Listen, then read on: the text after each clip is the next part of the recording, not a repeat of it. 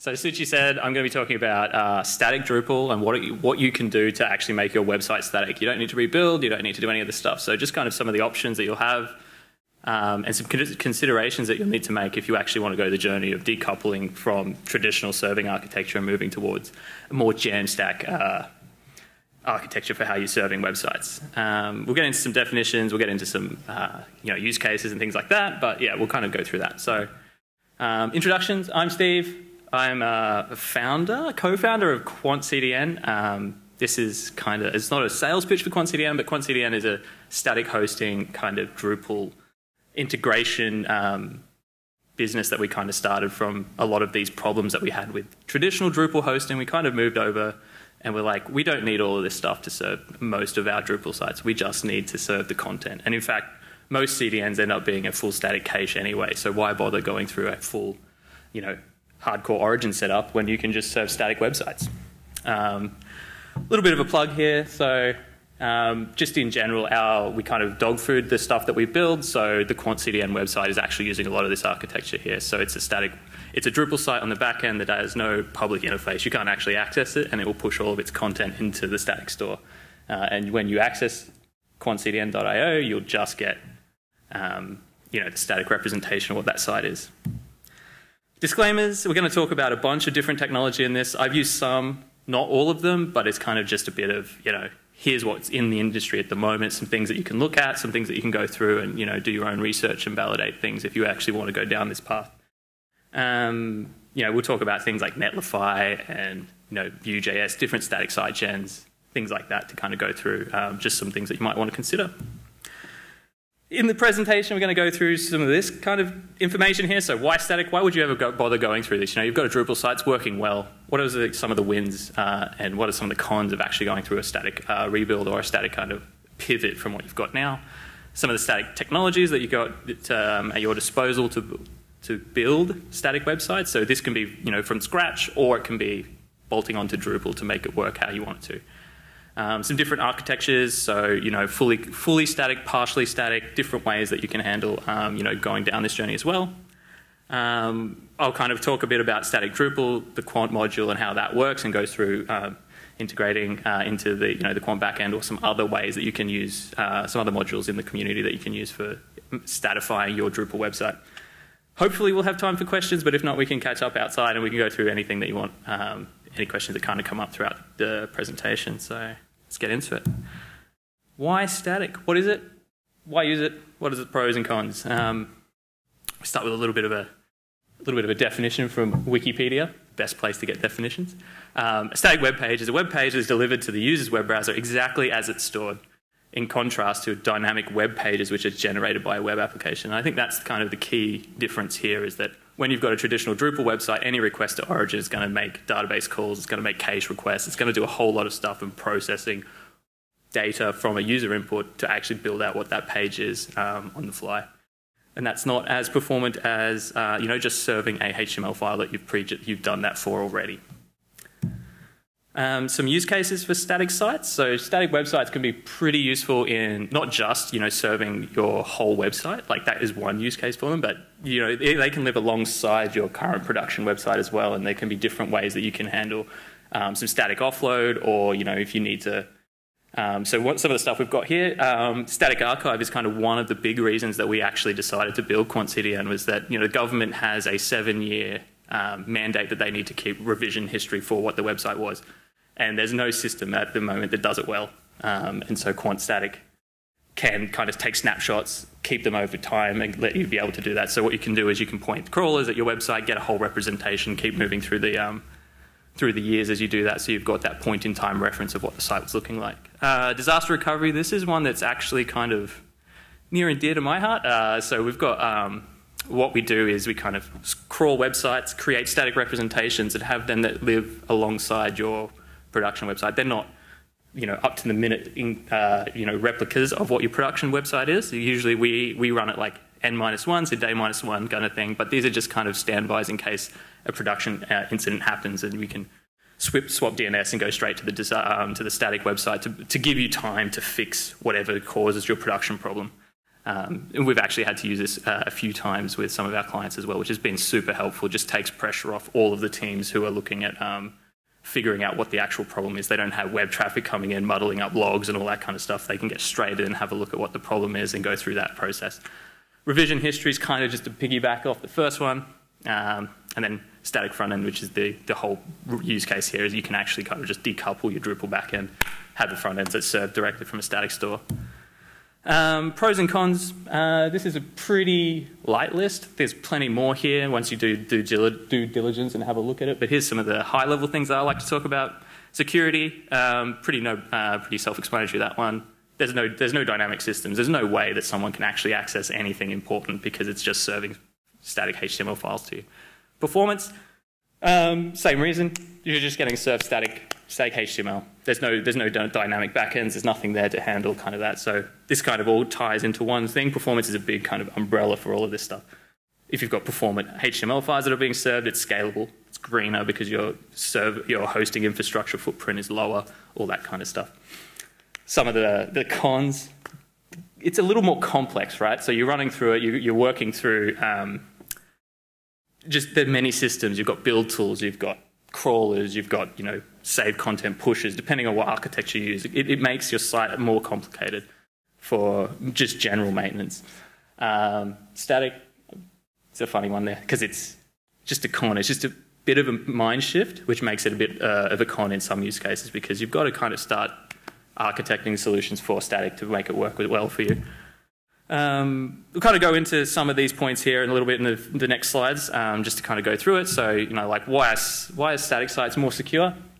There's no backend. There's no backend that's publicly accessible. So you can't hack a CMS if it doesn't exist. If it doesn't have a public interface, you can't talk to it. You can put your Drupal site on a VPN, or you can put it, you can even host it offline and just have it locally and push your data up into the cloud, be it with Tome or with the Quant module. There's no database to hack because, again, all this stuff is not publicly accessible. You can't do any of that stuff if it's not there. How can they be faster? Same thing, right? So it's kind of just building on top of all of the stuff before. You're just serving HTML files. There's no dynamic queries. You're not needing to query databases to build out representations of what a page is. There's no server-side processing. You're doing all of that stuff prior. You do it up front once, push it up, and have it served as HTML from there. Same thing, right? So it scales better because you've got just a static file store. It's just using file system I/O then at that point to be able to scale outwards, so you can then scale it to thousands of requests a second very easily because disk speed is much faster than database read and write speed, things like that, right? And so just in general, once you can scale out that way, you can handle high loads traffic much better than you can with a database. How is it greener? So this is an interesting one. I did a little bit of research on this before to try and get some estimates on, just general carbon usage for how much it would take to have a HA Drupal website running. Don't have the numbers exactly right, but it's orders of magnitude less just to have an S3 bucket that can serve files when you request them. So less energy required to serve, less processing because there's no dynamic access to it, less data transfer because you've already done a lot of that bulk processing, those kinds of things. And this is just kind of where it ends up coming to business users. Because there's fewer pieces, there's fewer like the serving infrastructure is smaller. You've got a lower cost footprint as well. So you've got simpler hosting needs, lower resource consumption, easier maintenance because it's just a static store. It's just a storage service somewhere. We're going to get into like when would someone want to use a static site instead of a dynamic site. Here's just some general use cases, some things that we've kind of toyed up with when we're kind of coming through this stuff. So international audiences, and this is kind of offset a little bit by using a CDN to cache your Drupal payload at the moment. So you'll have it served from edge locations that are closest to them. The problem with having a traditional CDN is you need an origin server that can handle some amount of traffic falling back through to the origin if the CDN is either stale cache, cold cache, all of those kinds of things. So you still need to have some origin infrastructure to be able to handle higher load periods. If your website is, just a brochure website, kind of those types of things, single page application type thing, doesn't have a lot of, dynamic pieces, it's just information. That's a, best use case for a static site. Just kind of build it with Next, build it with a, Jekyll, some static site generator, have markdown files. You don't need marketing teams to write it. They can give you the copy, those kinds of things. Get those going, push them up. Security focused, kind of touched on it before, but because there is no dynamic area, there's no way someone can hack it. So if you've got you've got a website that doesn't have a lot of dynamic functionality, doesn't have a lot of moving pieces, you can lock it down even further by not allowing any kind of front ingress into your website, into the dynamic backend, whatever that is. And we kind of touched on that one before. Static technologies, let's get into some things that you can use to build out different websites. So when we're talking about static technology stack, we kind of break it down into a few different areas. So there's the content source. Where is your data coming from? Is it coming from flat files? Is it coming from databases? What kind of methods can you use to get the static representation from wherever it's stored into a static host that can then serve it out as it needs to? So there's plenty of different ways that you can do that. Some of them are you can use a scraper or a crawler to kind of snapshot what the browser will see, push that up. You can use a static site generator, something like Jekyll, to build out template files and push that up. You can use Drupal modules, so they can handle rendering. You don't even need to change your current workflows. You can just build a Drupal theme, use technology that you're currently familiar with, and then have it render a static representation of what that site is, and then push that somewhere to be hosted. And then the last thing to think about in your static technology stack is where you're going to host it. Is it going to be S3? Is it going to be Azure Blob Storage? Is it going to be Netlify? Is it going to be QuantCDN? There's plenty of places that you can host it. Plenty of places give you different functionality sets. Plenty of places take things on for you, give you power to do it yourself. So if you're hosting an S3 directly, you might need CloudFront to serve from S3. You might want to use Lambdas to do certain edge things, things like that. If you use, CloudFront pages or Cloudflare pages, they've got different things. They've all got, roughly the same technology space. So they've all got functions at edge if you want to do microservice thing with your static site as well. So plenty of different options that you can use to look at doing that. We're kind of going to run through just some high-level, sources, and each point on that last slide we'll kind of go through just some general stuff here. So the content sources. So yeah, as I was mentioning before, there's plenty of different ways that you can decide to author content for your static website. You can use data files in the repository. You can kind of manage Markdown, right? And you can manage that way. You can give editors access to a GitHub repo, for example, and they can create content directly with Markdown files in the Git interface. Or you can go through and you can make an API backend. And so this is what Dries was touching on this morning with web services and decoupled Drupal instances, for example. You can have a Drupal instance that's locked down that just serves a content API that your front end can read from and build out different web experiences for different users. The next thing that we can look at is how do we get that representation of what the static website is to a static service. And a host. So we'll either use crawlers or we'll push, right? So it'll either be like a GitHub CI/CD pipeline, which we'll kind of talk about on the next one, site generators versus crawlers. These are kind of two high-level approaches for how you get your static content from wherever you're rendering or whatever you're building it with. Drupal site can be crawled if it's publicly accessible, or if it's not, right, you can give the crawler access to it either via VPN or basic auth or whatever you want to do it that way. Some crawlers are that can help with this kind of stuff. Like there's Scrapey, Simple Crawler, and Quant also has a crawler as well. So if you wanted to sign up and have a look, you can build a crawler out and send it at your website and go and run through that. So they all kind of use different technology under the hood, so they all kind of scrape and crawl slightly differently, whether they're using Selenium and stuff like that to render web pages, or if they're just kind of scraping markup and doing that. They're all slightly different, so it's hard to choose which one's best. It's kind of evaluate each tool for its own merit and then go through that kind of stuff to figure out which one would work better for your use case. Static site generators are much the same, right? It's kind of exploded over the last year and a bit, right? Just how many different front-end generators there are that you can use.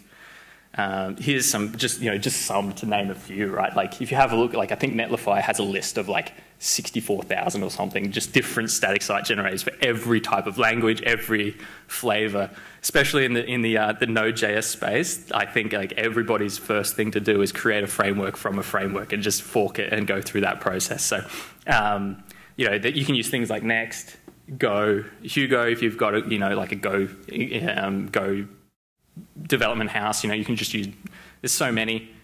Pick one that you feel comfortable with or that you think is fun. They all do the same thing, really.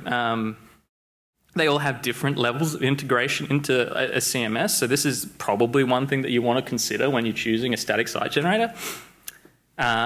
What's the community like? How have they integrated with different APIs? So things like Gatsby has pretty good Drupal integration. So if you're going to manage your Drupal site and expose content via a web API, something like Gatsby might get you that bit there, and it's just building a front end at that point. You don't need to worry about abstracting APIs and working on integrations that way. Things like Druxt, there's a pretty good, so it uses Nuxt, and then they built Druxt on top of it, which is a bunch of connectors into simple, the REST modules, what it outputs in Drupal. So there's plenty of places that you can use to look at that. And then there's some other things that you can look at that kind of work slightly differently. So the ones up right, the right side is backwards. So like your Next, your Hugo, your Gatsbys, your Jekylls, all those kind of tools kind of want you to rebuild your website with them. They've got templating engines, they've got all that kind of stuff. So you've got to manage CSS, you've got to manage rebuilding your Drupal theme essentially in those languages. So Gatsby's Node, Next.js is Node, Hugo's Go, Jekylls, Ruby, all those kinds of things.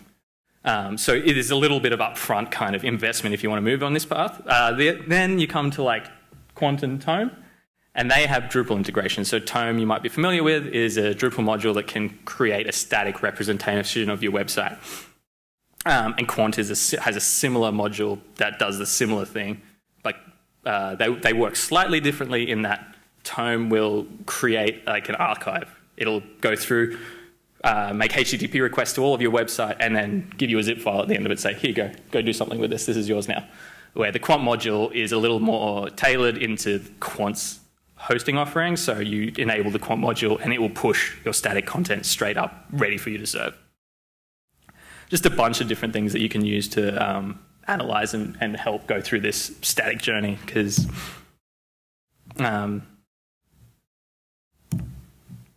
it's pretty fun once you get into it. We kind of mentioned static hosting before, but here's a bunch. There's even more than this. This is just like a subset of where you can host websites. You can spin up EC2s. You can use GoDaddy. You can use whatever you need, right? But because at the end of the day, a static website is just HTML pages, and most hosting providers can do that pretty well. There is a bunch of these that do have Drupal integrations, so they can kind of work slightly differently. S3 has Drupal integration, so you can push up Drupal files to S3 directly, so you don't have to worry about that kind of thing. You can like tailor your workflow and your CI/CD pipeline to scrape and crawl the web content and have files pushed directly to S3, and you can kind of work on that depending on how you want to manage a static website. And then like your GitHub Pages is actually probably one of the lowest barriers, right? If you use Jekyll and GitHub Pages, you can create a static website really, really simply. Now we're going to get into a little bit more technical stuff, but I'll still keep it pretty high level just to kind of introduce the topic of static and just how you might need to start thinking about different problems when you're working through this stuff. So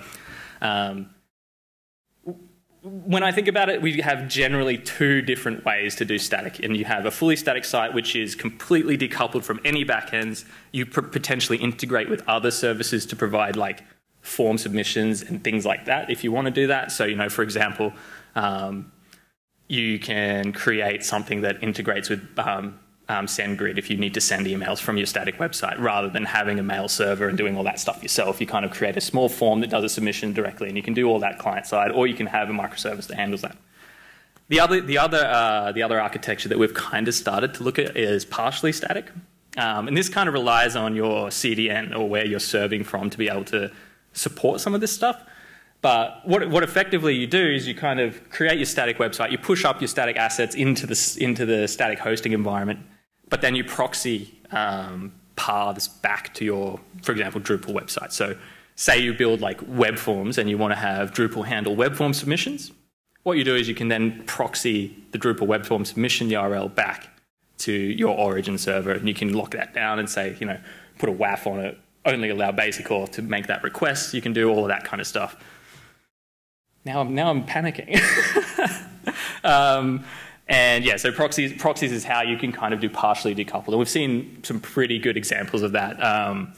We have a bunch of clients that kind of manage that now, where they push all of their web form submissions back into Drupal and manage all of that, because they've got, you know, legacy process internally where their content editors know how to manage the web form submissions. They know what data they're collecting. They know how to, you know, do that. So they didn't want to change everything too much, but they wanted to reduce you know, their footprint on how they can serve and manage dependencies and all that kind of stuff with, you know, the things that static kind of really talks about. So we kind of, I don't think we really touched on pros and cons of a crawler, but we'll kind of go that here. So one of the ways to get, so in this, I don't think my mouse is going to work. Oh, hey.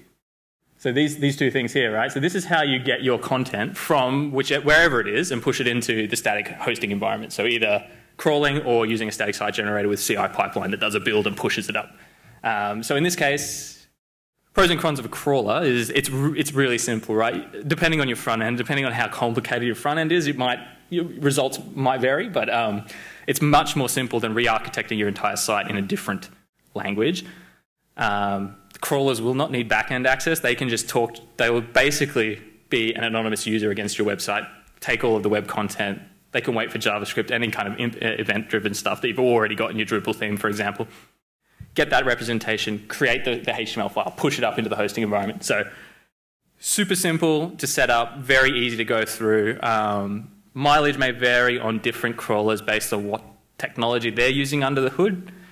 One of the downsides is it doesn't change when content changes. So you'd have to schedule crawls, for example, or do something like that. And I might remember, if I can digress a little bit, back in like the early 2000s, we used to use like WebSphere, and there was like a compile stage that we had to go through as developers. Content team would write a new file, and we'd have to go in and run a build and push it up to the server. So using a crawler kind of brings back some of that, you know, that kind of technology. It's not good or bad, but you know, it's just a consideration that you'd have to manage different publishing workflows if you go through crawlers.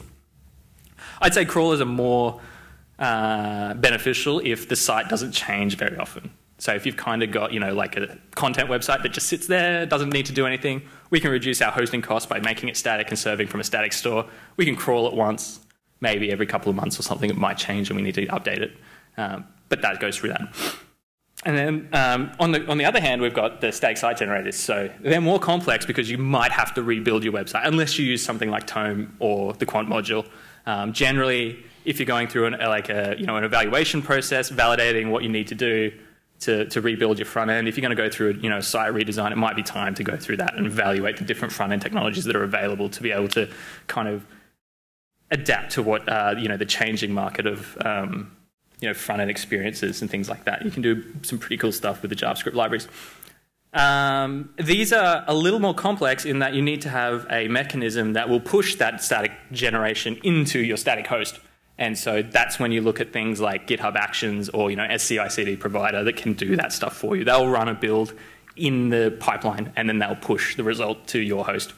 Unless you use things like Netlify or the Quant module, which they can react to content change directly and handle that push for you based on what your editors are doing in Drupal, rather than having to have a separate process to manage deployments.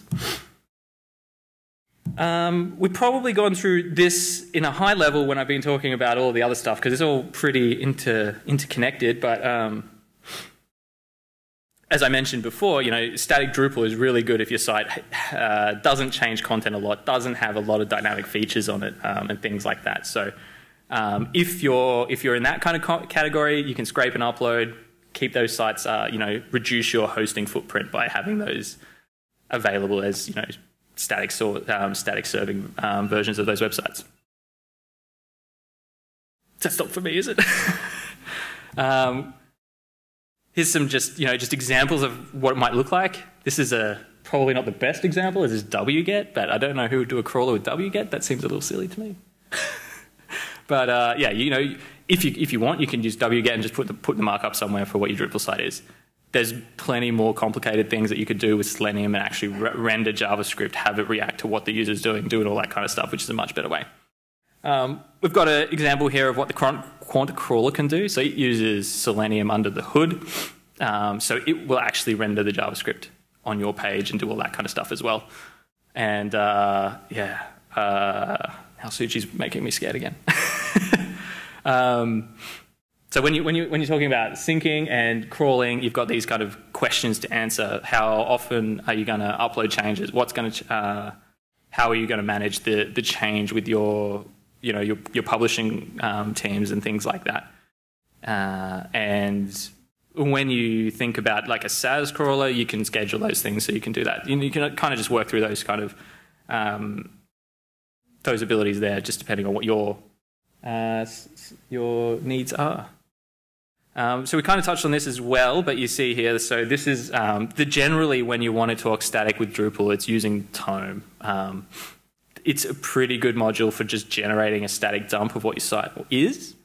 And then there's the quant module, which kind of piggybacks off some of the stuff that Tome does, but then pushes it directly to a host for you. So here's, if you want to run through how you would do a deployment with quant. You create a quant account, you go through, you install the quant module, you enable it, you configure it with the configuration options that the quant will give you. And then you just kind of run two drush commands. You run seed queue, which creates background worker jobs for all of the content that's in your website. Then you run queue, which will have some concurrent processing of that, and that will handle running Selenium in the background and kind of doing what it needs to do to push the data up. And then with Netlify and Tome, if you're going to use that to handle be your static host, you run Tome generate, you install the modules, you run Tome generate, and then you get that output and do a Netlify deploy. But that needs to be a manual task that you run afterwards. You can automate those stuff, so you can put them on cron if you need to, but still manual to do that deployment. When we talk about these two modules for Drupal syndication into your static host, Quant will generate the seed. You initially generate a seed, and that will be the initial output of all of the current state of what your Drupal is. And then the Quant module will track change as it happens. So as an editor changes a file or changes a node, you will Quant will requeue that asset and all related assets, and then handle a push back on on cron or whenever you've got that configured. And then with Netlify, you've got to generate that the static output and then do the deploy every time. I think I made it. Did I make it? I don't know how much time we have left. Well, we've got 2 minutes. Yeah, do we have any questions? I kind of went through that pretty quickly. If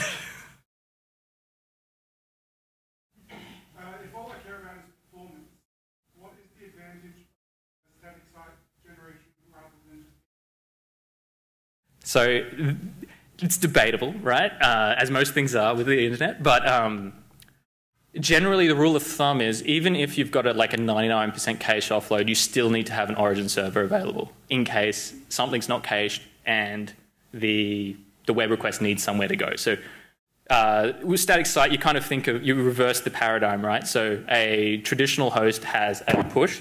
My mic, using my hands.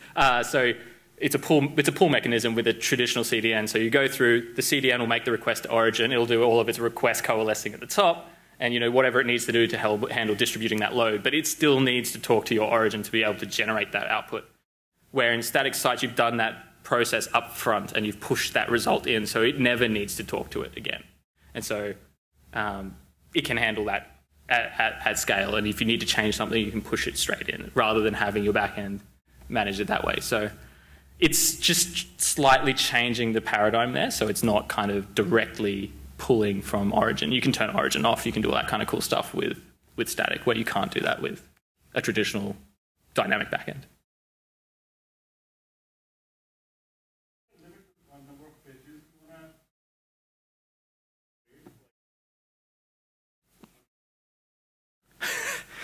I'm going to say no. I haven't done it with that many pages before, but it would just take time. It would just be a time thing for you then. So some of the static sites I've seen, are up to like tens of thousands, so it's pretty high.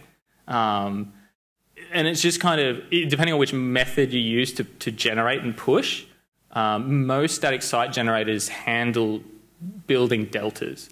And so you keep a list of things that have been built already, and then you kind of just build the change each time. So the initial seed and the initial kind of deployment of your static site will be slow if you've got 100,000 pages. But then after that, it should be, much faster because you're kind of only doing what changes or what needs to be pushed after that point.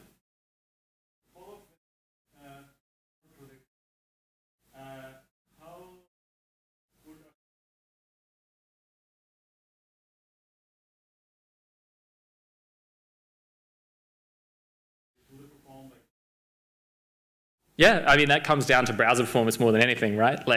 So it depends on how complicated your front-end application is.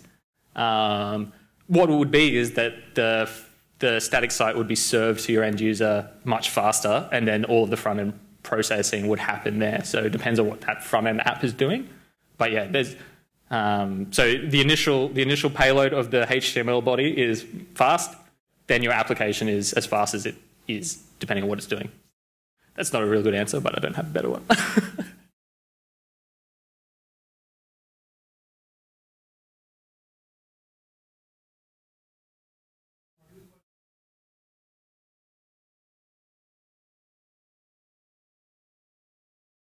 I haven't used static site generator, so my disclaimer at the beginning, I haven't used them all. But I imagine static site generator is like Tome. And so it would work in a similar way where you have to generate the static output and then do a deployment, where Quant is tracking change in Drupal as it goes and does the deployment for you as things change. So very slight difference. All right, thanks a lot, Steve. Cool.